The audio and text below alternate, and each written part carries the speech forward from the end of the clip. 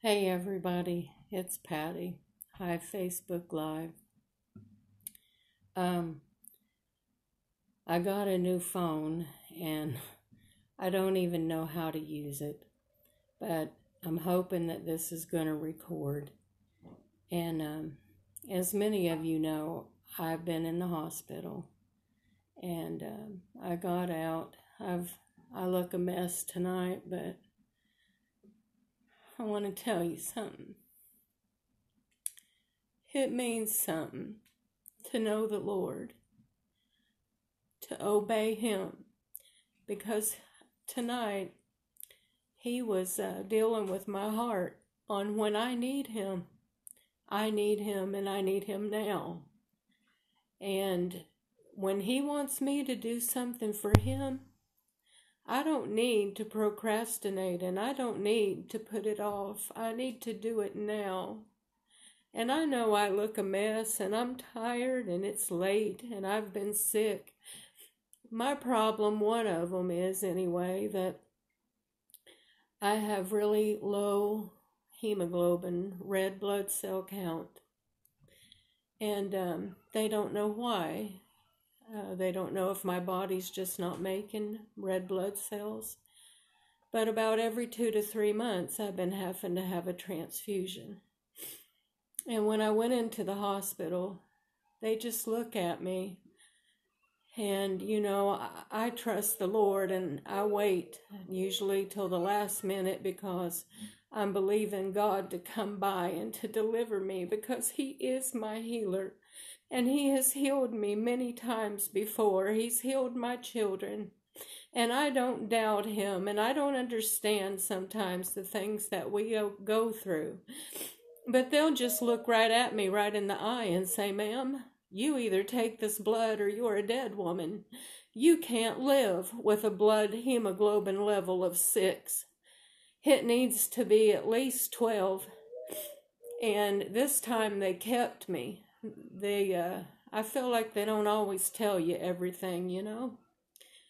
But I'm so thankful that even through all the new rules and the regulations and not allowing visitors and having people with you, Jesus is always there. He's always with us. And I was very aware that I was not alone.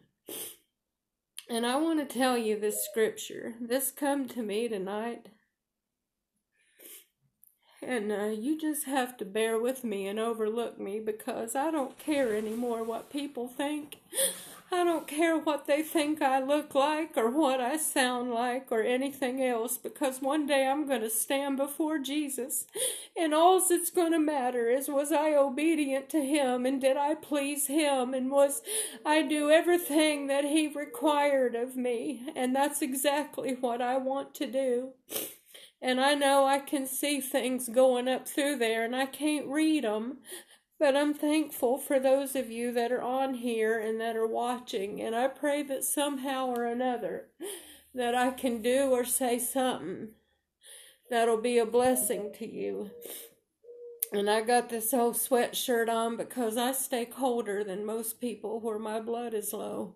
But you all remember me and pray for me when you think of me, because whether my body makes the blood or not, the Lord is able to give me one final transfusion and I'd never need blood again. He's more than able to heal this broken body and to raise me up to work for Him and to save souls and to build the kingdom of heaven. I can't save nobody, but I can talk to them.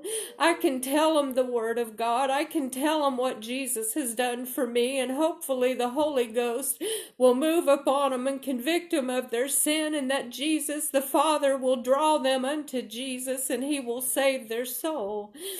But the scripture that was on my heart is in 1 Corinthians chapter 2. And it says that eye has not seen nor ear heard, neither has it entered into the heart of man, the things which God has prepared for them that love Him. Have you ever thought about that?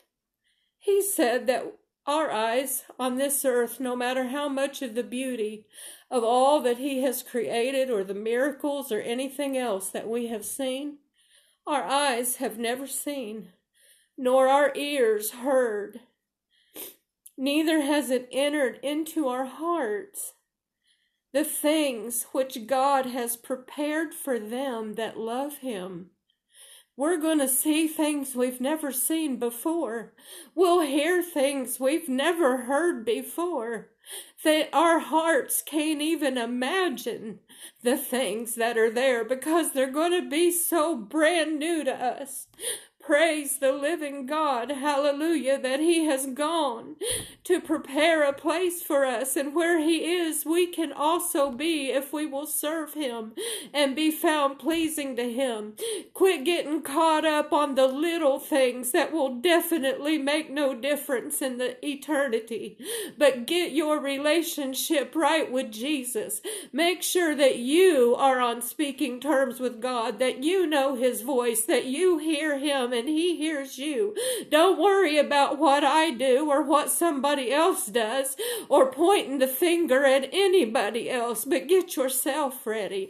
Work while it's day, for soon night cometh when no man can work. The hour is late, children, the hour is late. And you can see the book of Revelation, you can see the scriptures from beginning to end fulfilling. And it won't be long, and I can tell you that that's the truth. That ought to witness with your spirit. Now I'm going to try. I haven't played the guitar and I can't even remember how long. And I'm weak, and I haven't sang in a very long time. And right now, my heart is just so emotional and broken because I love the Lord with all of my heart, and I want to be obedient to Him. And I'm not ashamed to make a fool of myself on here. I just don't ever want to shame Him, and I want to be pleasing to Him. So I'm going to try to do this little bit of this song for you, and I pray that God will use it and bless somebody. A country where no twilight shadows deepen, a city where I can't even see the words. Hold on, folks. You'd think I'd had them memorized all these years, and I do some of them, but oh, help me, Lord Jesus. A country where no twilight shadows deepen, unending day where night shall never be, a city where no storm clouds ever gather. Now this is just what heaven means to me. What will it be when we get over yonder and join the throng upon the glassy sea to greet our loved ones and crown Christ forever?